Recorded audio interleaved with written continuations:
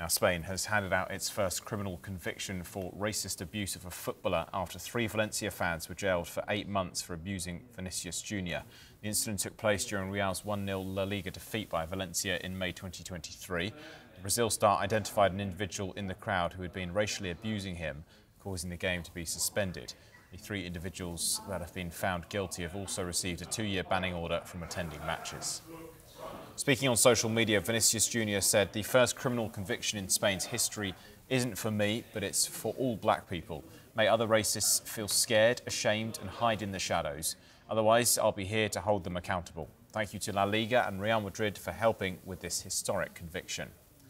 FIFA President Gianni Infantino has praised the action taken, saying, "Our message to people anywhere in the world who still behave in a racist way when they are dealing with football is clear. We don't want you.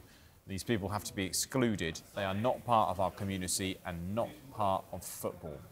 This ruling showcases one of FIFA's 5 pillars of action: criminal charges. We, together united as global football, will push for recognition of racism as a criminal offence in every country in the world, and as seen today in Spain, where there is already an offence, will push for prosecution with the severity it deserves.